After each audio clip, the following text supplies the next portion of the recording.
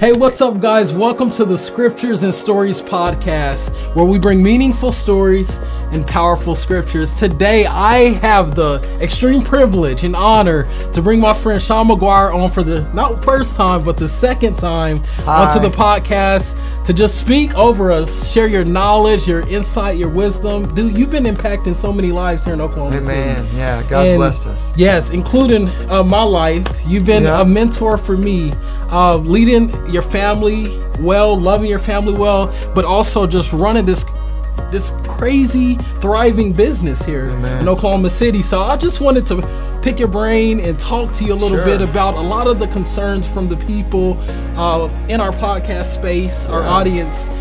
Relationship problems are big. They are big. And we want to talk about some of those things day after day. Just to conclude real quick before we get into the questions. I've just been thinking personally, you have so many people from so many different walks of life walking in here every single day with so many different levels of brokenness, divorce, or, torn relationships, families being divided. I want to really just hear your heart, bro, on just what that looks like for you every single day, just walking with people. So what I do is every morning I get up really early and I spend time with God no matter what's going on, whether it's a lot of time or a little bit of time. And I recalibrate my mind, and I just dedicate the day to Him and ask the Holy Spirit to guide and help me navigate my life, to love my family, to serve my people well. And then really I break all soul ties again, and I just plead the blood of Jesus over my mind, my body, so that I can start clean. And I can love from a place of health and healing and hope, and not out of what happened yesterday. Got it. And that's really how I calibrate my day. Then on my way to work, I pray for the people that are on my schedule. And, if I have a big issue or somebody's got something going on that I'm really tuned into and I really feel motivated and they need more prayer, then I'll do that before I leave. But on my way every day, I pray for the day. I pray for the people. I see them in my mind. I imagine them doing well, and I pray that into existence. And then I walk in, and I'm ready to love, to serve, to encourage. And here's the thing. I meet everybody where they're at. I get to know them. Good. I get to know. So if you came in, I would get to know you. I would love to hear your story. I would love to know how you got to where you're at, the experiences that you've had, how you've dealt with them, your family that you grew up with, the family that you have now, the friends that surround you, the career that you're in, whether it's a homeschool mom like us or whether you have a thriving social media empire in the making for Jesus like you. And I really use that platform to connect. And that one element about how I practice and how I teach the people that I mentor at our practice, New Vision Counseling, to love and serve, helps so many people move up. Wherever they're at, you move up because somebody's finally seen the real you. You don't have to come in with a facade. You get to come in as the authentic you. And we help bring that person out. Because, God only deals with authenticity. Come on now, the devil deals in deception. He deals in lies. He deals in darkness. He deals in McDonald's, which is fake food. Come on. And anything that's fake and is an imposter will always keep you behind the curve of what God has called you to live in front and with Him in. And Shawn, I think it's so important. This was crazy because it's a part of my devotional today, is that it's important that we understand the importance of having a godly perspective on perfection. Amen. Our perfection is Christ. It's not anything that we do, but it's Him. It's Him. And that's something I've been trying to beat in my head. You mess up 1,000 times, but just be vulnerable to God. Confess it to Him. And He wants to renew my strength. He wants to renew me. That's, perfection's an issue that a lot of people are struggling with. I've been working on this people-pleasing seminar. I mean, I started out, remember I told you last year? And that's one of my big problems, like in the past I went to work on, is pleasing people. Just wanted to be there. You were excited. Anytime remember how excited you were? Yes, man. You were so excited. Like, do you have it done yet? So I was planning on about 10 different sessions to do on video and have some content. When I got to about 40, I said I need to pause and I need to do something else. Because there's so many people that come in with that exact thing of pleasing people. And also you talked about something that's huge as well that I struggle with, and it's perfectionism. And for many years I said, I don't struggle with perfectionism because I know I can't be perfect. I just want to be the best that I can be. True. Excellent. And perfection can paralyze you What's the difference between those two? Excellent and perfection. So excellence, so many people see perfection as a destination that you get to right now. Whereas excellence is a character. It's something that you live. So if you're going to show up to love somebody, you love them in an excellent way. Wow. That doesn't mean you don't say something that you regret. That doesn't mean that you don't make a mistake. That doesn't mean that you don't even fail in a relationship situation or opportunity. But you come back with the excellence of, hey, I am so sorry. Will you forgive me? I know I got triggered and I was angry and my response was hurtful, but you forgive me? Yeah. That's a person of excellence. Whereas perfection will do one of two things. They will ignore the problem because they can't tolerate imperfections and they'll act like you're the problem. Or two, they'll run away and deny it. They'll either physically leave the relationship or they'll practically pretend it never happened and just move on.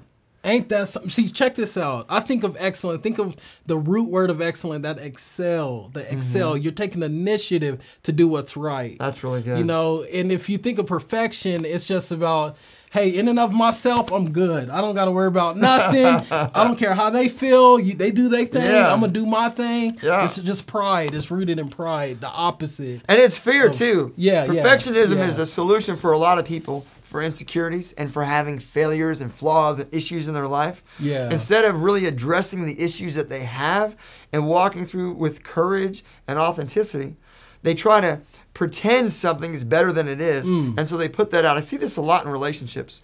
Now, one of the things that you can flip as a reframe in your mind, instead of going for perfection, something that's helped me a lot as part of my statements of faith, which is some people call unconditional statements of positive regard or positive statement, whatever you want to call it. I call them statements of faith. It's me speaking life into my future that I want to live in. Come on. And it's perfection. We need to back it up and say it's progress, not perfection, that really achieves the works and the purposes of God.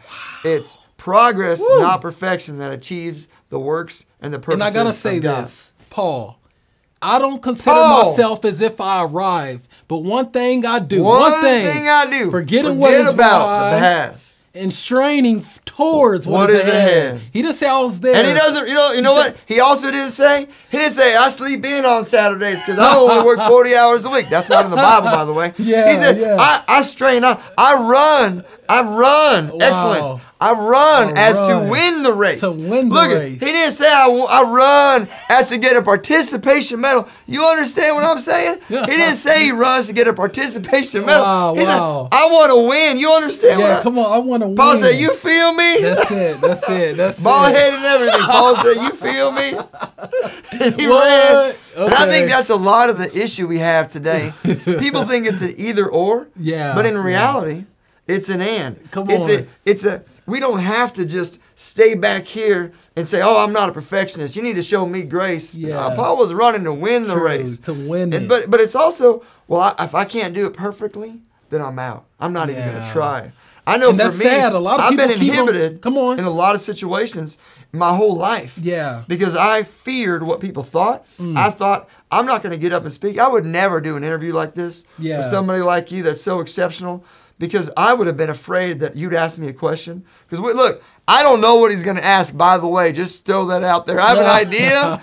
But he said between Revelations and Genesis, it's a fair game. So that's about what I got. That's it. But I was afraid. And if I couldn't do it perfect, I wouldn't want to do it at all. Wow. Because I didn't want to look stupid. How many people out there today are struggling with going forward with what God has called them to do, positioning you to do, because of the fact that, or the lack that you won't be perfect? That's so hard. Wow. People come into counseling constantly, which is why I know I keep going back to this people pleasing. But when I really got into that program that I was going to develop, it really was at 40, 50, and I'm like, this is a 34, 40-hour program. And I was going to make it a 5-hour, 2-hour, 1 hour, just multiple sessions with a lot of goals. But because daily I see people come in with these fears and they manifest through perfectionism, they manifest through people pleasing, that I said, man, there's so much more content of the Bible, of practical strategies of how to help people like they would if you came into my office, and how our team would help, is we unlock the freedom that comes from you don't have to be perfect, brother. There's already somebody that did. There's already somebody that did. And the devil from day one has tried to get us to usurp, to take out, God from his position of Father, of the lover of our soul, of we are enough because we show up, not because we've done something. Yeah. And if we can go back and say, God, you said we're enough, good, and I'm going to validate that through my words, through my thoughts, through my feelings, through my friends, through my books, through my music, through all these different social media outlets, then slowly but divinely and surely your mind will begin to be transformed by the washing of his word, no matter what vehicle it comes through. Because we have so many ways to get to a destination today. Air, plane, boat for you, running like a madman. I mean, all kinds of stuff. But that's such a strong word. I want to this is a good transition place, Shawn, just to get more into some relational things. Yeah, people love relationships. Forward. Yes. That's something that I just sent out a text message, or actually a post, social media post on Twitter and Facebook last night for people needing prayer requests, and I got a crazy response. Really? A lot of people? I set out my phone number. I learned that from Bob Goff, but I set out my phone number just to be available to people. And my phone blew up. Yeah. About 80 text messages. Wow, just like that. And 80% of them were people dealing with relational issues. So this is timely for the audience that's going to hear this. You want to hear something wild? Yeah. Our whole practice, when I started out, I said, Lord, what do you want me to focus on? Like, what is your vision?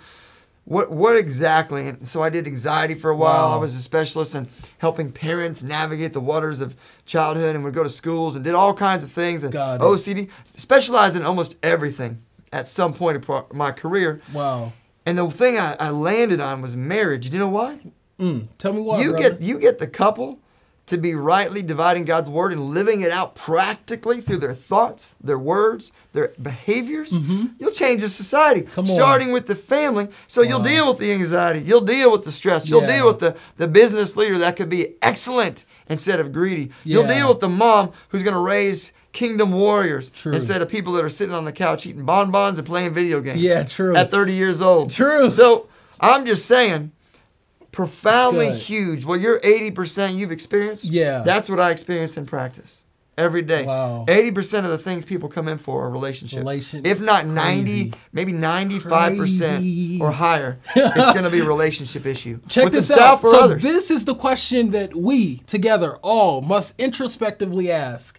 Are we building our house, our foundation on the rock or on the rocks? Is it on the sand or is it on Christ? That's so good. Transitioning into this, Shawn. Good question. Someone out there right now, they're going through a season of singleness. Is that you? They're discontent. Hey, I've been there. Trust me. Where they are. Yeah. And they're walking through this, and they feel they're alone. They feel lonely. They allowed themselves to become in this depressed state or anxious state. What advice would you give for someone going through that walk, that gift, but that tough, the grit of it, you know? So it's only a gift if you want it. It's only a gift if you want it. If you want it. It's only a gift. It's a curse if you don't want it and somebody gives it to you, puts it upon you. That's good. So let's start with single people. You guys are my people. Do you know why? Wow. I was 30 years old. 30. When Jesus started ministry? Amen. What? Come on. Hey, where's my number? There it is. 5. So he's my brother from another mother. But the same father. If you can't tell, we have the same dad. Okay. So, Rashawn. So, 30 years old, and I was single. You know, there's that quote, single for a season, and then there's single for a reason. Now look, some of you folks out there have lots of really good reasons why you're single, and if you don't know what they are, you might want to ask the people around you, because chances are they know why you're single. Wow. But for a lot of you, the reason is it may not be your time. And so start by saying to yourself, and accepting the reality that singleness can be really difficult. Wow. And it doesn't mean that something is wrong with you just because you're single. Come on. It could mean that God has you in a position of refining you. And look, you may have heard some of these things, but look, you are so worth it. Do not dismiss these, because these are pearls of wisdom that if you rightly put them in the right spots, when it's time for you to engage in that relationship, they will shine radiantly. Yeah. And it'll magnify your beauty or your strength as a man, and it'll just put you in a greater position to win in marriage and to live a life of love for God, for family, and for praise God, America. And, so another thing is, one, accept the fact that there's not something wrong with you because you're single. It's not really a disease. It's not a sickness. It's good. It's just a season. A season. And that's a big difference for a lot of people, because if you feel like an outcast when, let's say you're single because you just haven't gotten married yet. Yeah. Or let's say you're single because you were married and it didn't work out and you divorced. And you go to these functions at your kid's school, or you go to a Christmas and you're alone and everybody else feels like they're happy. They're great. One, I've been there. realize I had the luxury of serving people as a marriage counselor before I was ever married. And so I got to the place where I did not want to be married unless God gave me the woman and God said it was the right thing, because I had seen so many people marry. Yeah. And people say, oh, it's not the wrong, you can't marry the wrong person. That's 100% wrong. You can absolutely, unequivocally marry the wrong person God did not intend you to marry. Wow. Just like you can buy the wrong car that God did not intend you. True. We can all make decisions outside of God's will. Yes. But when you're married, you've got to figure out a way to make it work if possible. And so remember, you want to wait upon the Lord. Ask Him to renew your strength. And I can give you some other really practical tools. Will that help you? Will that help some of the folks? Yeah. Give them a couple solid nuggets, man. That they should. All right. So one, schedules are amazing for single people. Amazing, amazing, amazing. Look, do not. What did I say? Do not wait till Friday and Saturday night to try to figure out your weekend plans. Bad move. That includes lots of ice cream. Unfortunately, probably maybe some alcohol and some bad TV shows or something. Look, bad things happen when you don't plan in advance to succeed. That's really good. So plan in advance to succeed on your weekends so that you have something to do outside of your flow. Let me caveat to that. Yeah, just do it. Really quick. Just drop a little bombshell in there.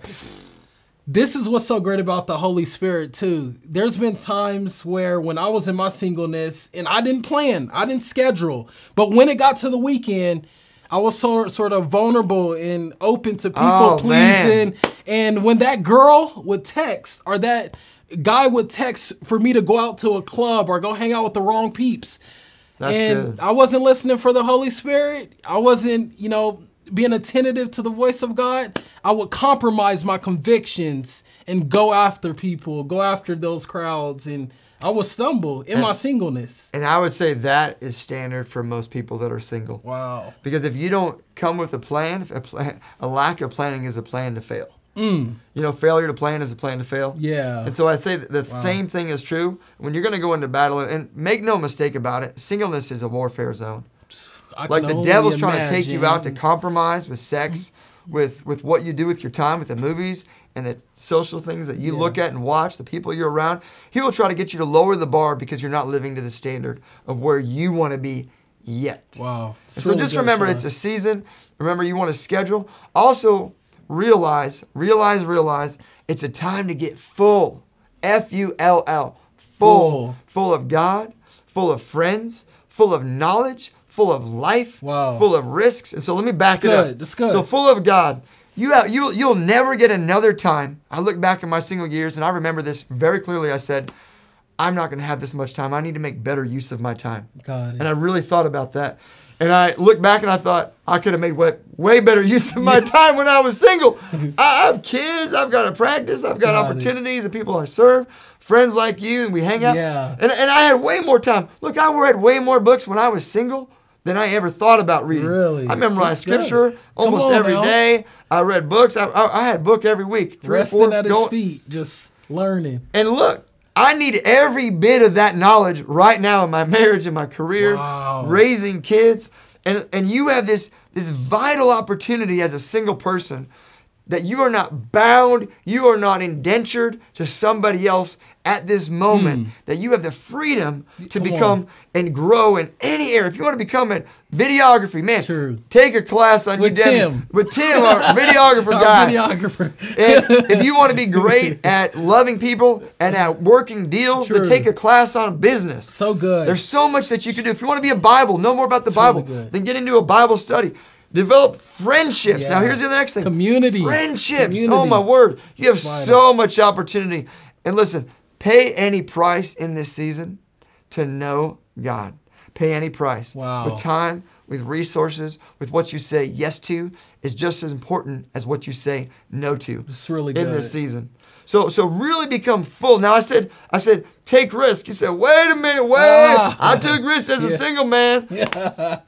I mean, take healthy, godly risks. Go travel somewhere you would never travel with your family. True. Spend a little more money if you've got it, and go do something that is outside the grid, that may be a dream for you. Go visit somebody in Israel. Take a trip to Greece. It's really good, because when you get married, you got it's responsibilities, gonna be a little bit tougher homie. to do any You got of that. responsibilities. So you got a real budget. Enjoy. It's a gift. It's a gift. Singleness is. And so many times, look, singleness has been looked down upon in our society for generations, or it's been exploited by the media and pushing you to do things that are selfish and that take advantage of other people. Look, it's all backwards. Your single years are the most vital years you'll have to grow and to become in a direction that you and God get to decide. True. You and God alone. And you can fly as far as you want to go in those years. Love it. So that, and the next thing, you are focused on becoming the one in pursuit of the one.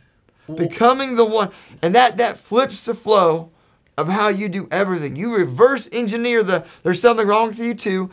I've got so much opportunity. My single friends, man, they can go here. I see a lot of single people. They come in, and the wild thing is they come in and then they get married, right? Yeah. Because I help them deal with the insecurities that they come to relationships with. Wow. I help them fill themselves with women. True. Man, they come in looking one way, and this is no joke. Got it. If they follow the plan that we talk about, and everybody's plan is different depending on them, they leave more beautiful, like physically, emotionally. They radiate Christ. Look, here's two things in a way that they don't even touch when they first come in. For real. I love it, Shawn. And here's two big things I'm hearing from you. A quick thing that you should keep in mind: either you have holes or you whole. A friend told me about that. Do you have holes? Can you hold what God is going to bring in your future? That's good. And number two would be this. Are you being led by your insecurities? Or are you allowing the Spirit to lead you? A lot of us rush into relationships because our insecurity drives us there. That's good. Versus the Spirit of God. So, yeah. That's a really big... I'm gonna piggyback on both of those. So the other one is, when you're single, ask... what the areas that you're struggling, like identify the areas that you're struggling in. Got it. So you said insecurities, not feeling like you're good enough or adequate.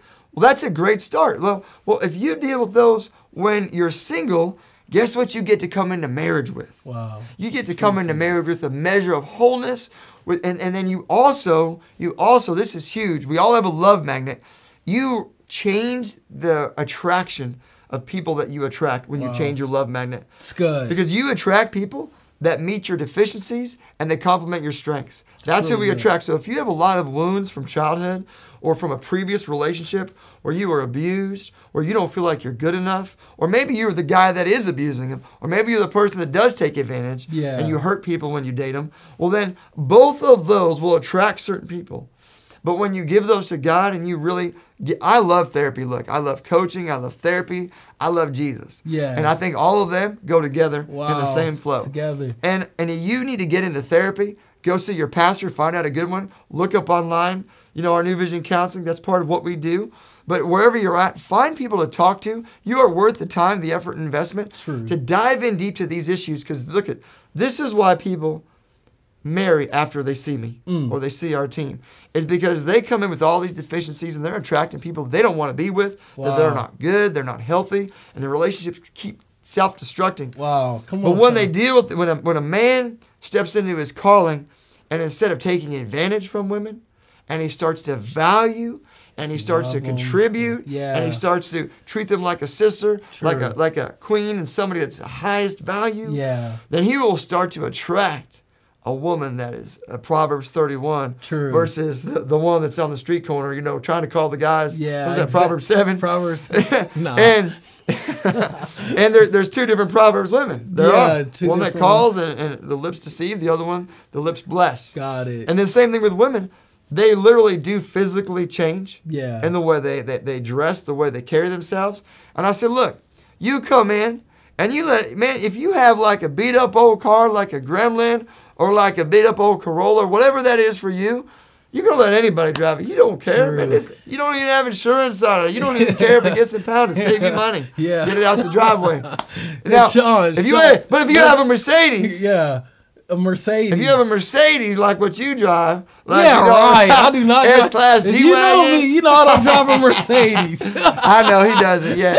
But if you drive like a G-Wagon, something real nice. Gotcha. That's worth about $120, $130. Got it. You're not going to just let anybody get the keys. And that's the kind of value we need to understand that God puts upon us. Love it. He doesn't want anybody to just take us for a ride. Yeah. He wants us to be very cautious with the keys to our heart.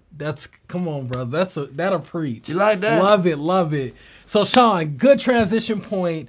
I'm thinking about just single people right now as we transition into married folks and people who are struggling with their first few years of marriage. Maybe you'll even have some nuggets of people who have been in marriage a long time, but they're suffering. They're going through so much pain and anguish. But let's talk about this real quick. I'm single. I'm having a hard time staying pure.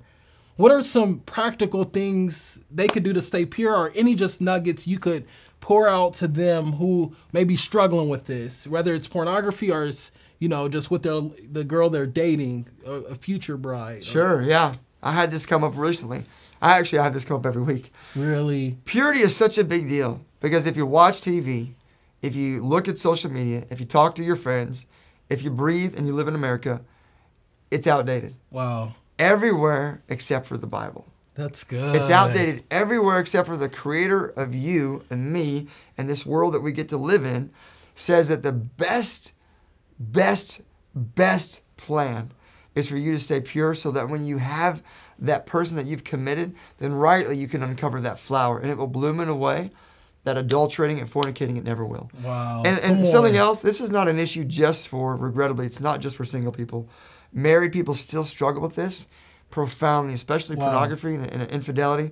If you read studies, 1 out of 3 men cheat. Some studies are higher, some are lower. 1 out of 3? Some studies are higher, some studies are lower, so I split the difference. They say 1 out of 3 men cheat.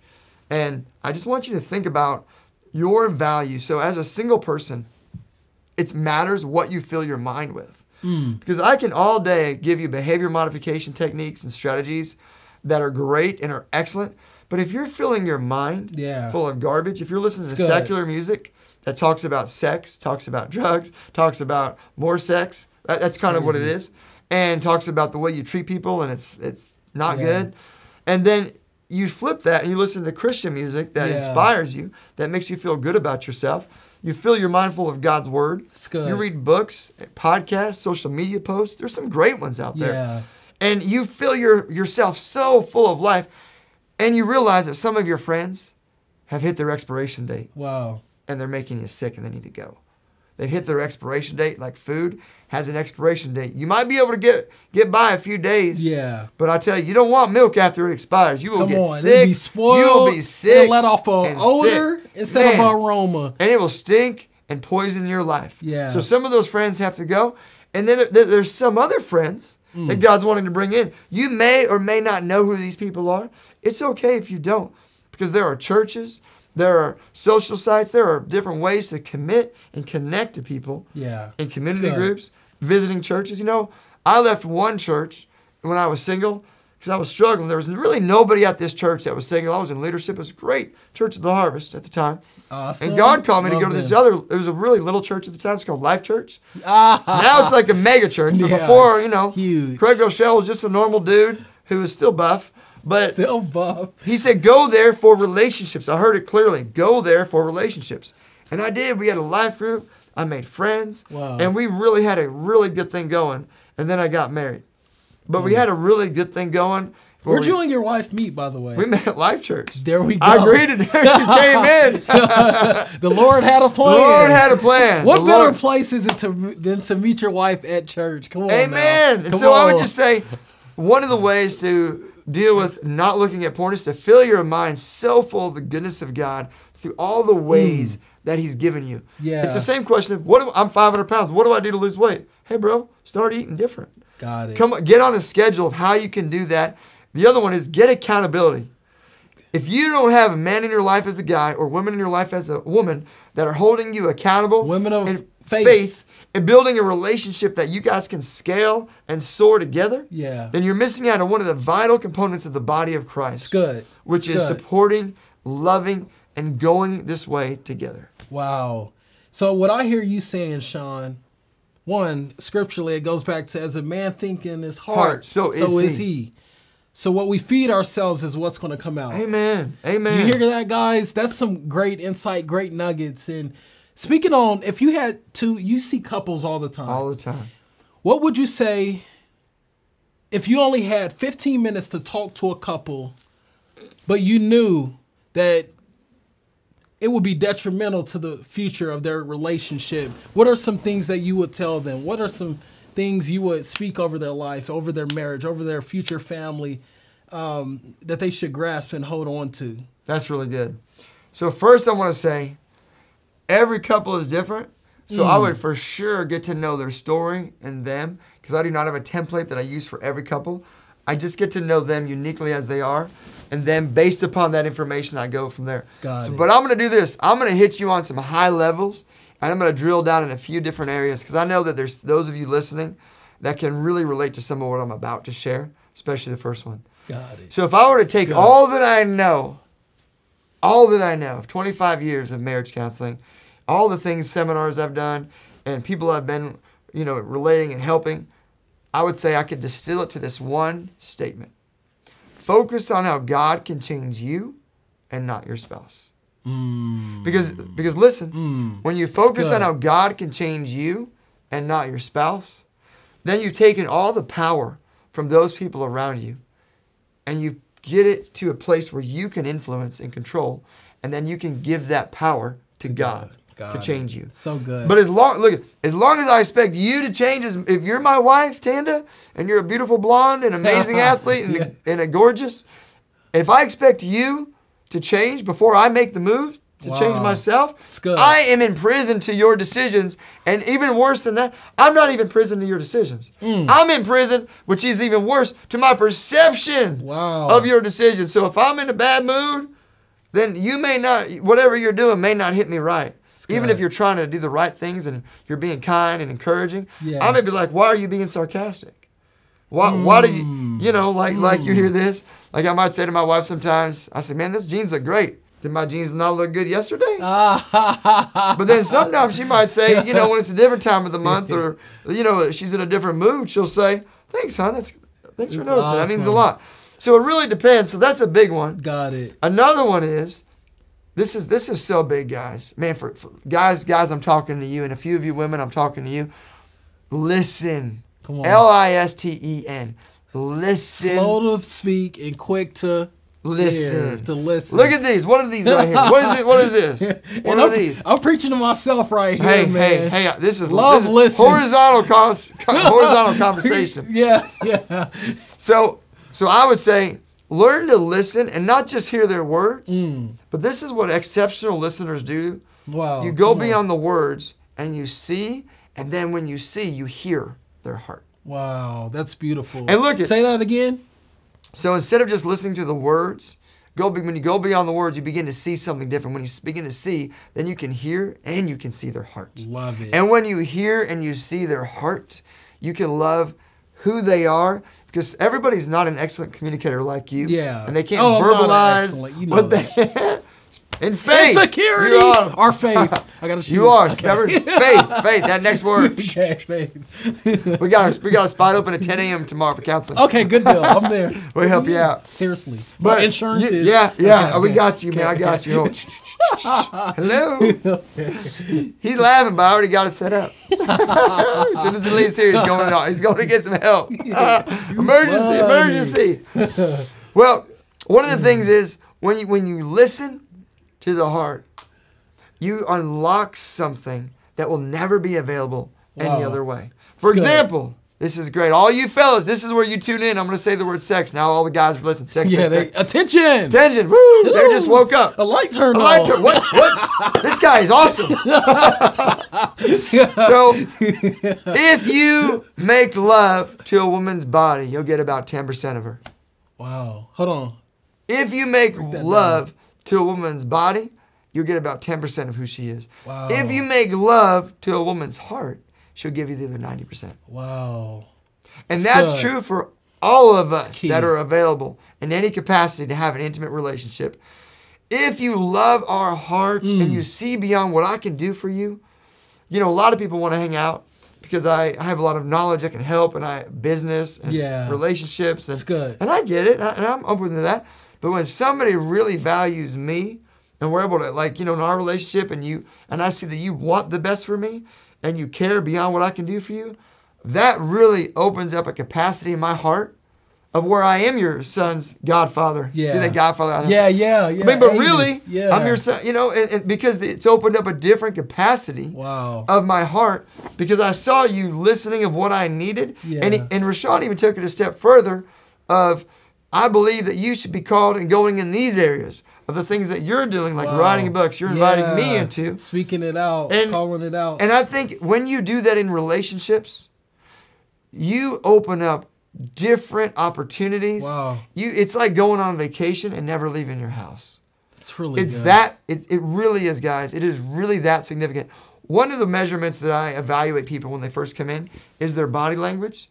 Because I love to measure, and people don't even know, it's just in my mind and what I observe, is couples come in and they sit on opposite ends of the couch. So much so that this is one of our counseling offices. This is a love seat. Before, I used to have a regular couch, and I'd be having to look here, then look here, because they were so far apart. Wow, I said, forget you. So I have love seats in all my offices now but one. Nice. And they sit together. Join them together. And they might be like over here, but by the end, they got like this. They got their legs on each other. They sitting like this, you know.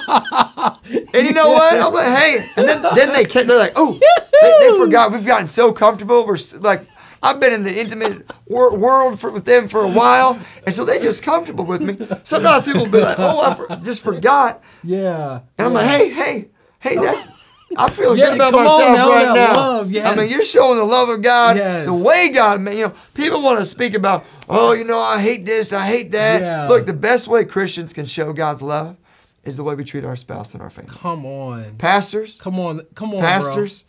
So many times I see pastors come in, and bro, it is so crushing to me early on in my career when pastors would come in when I was young, because I had these idealistic expectations, like a lot of you probably do for pastors.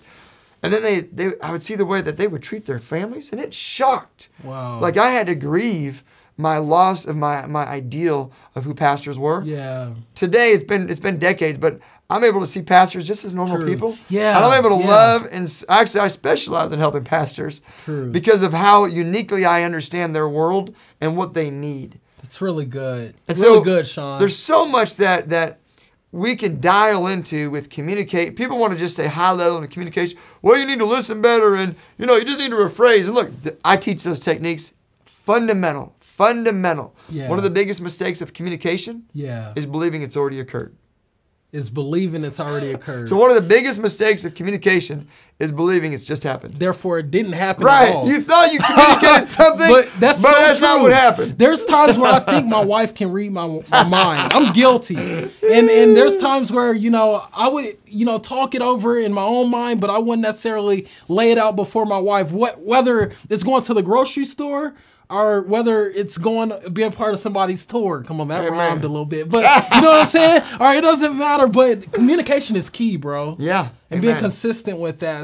And really being intentional about how you communicate. Yeah. Because I'm great at communicating what I want, but it's an effort to listen to what you want. Yes. It takes...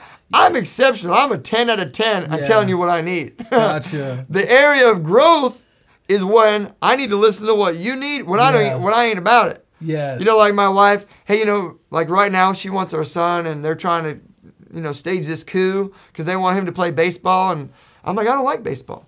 And we played baseball. It wasn't a thing. And now they want to play it again. No offense. Hey, I have nothing against baseball. He's just also good at soccer, basketball, football. He's talented. Hayden talented. You know, probably track. You know, your son's really drill. Oh, man. His son's so talented. Him and my son played on the same team. They were the two best. Let's put it that way. And his son's a year younger than my son. Just throwing that out there for you. But they both build each other up. It's awesome. They do. And so I just want to encourage you to really dial into some of these things. Yeah. Because when you focus on how God can change you, it's an umbrella that God can cover your family with. Wow. It's and really it really good. is an umbrella of love that he covers your family with. So good.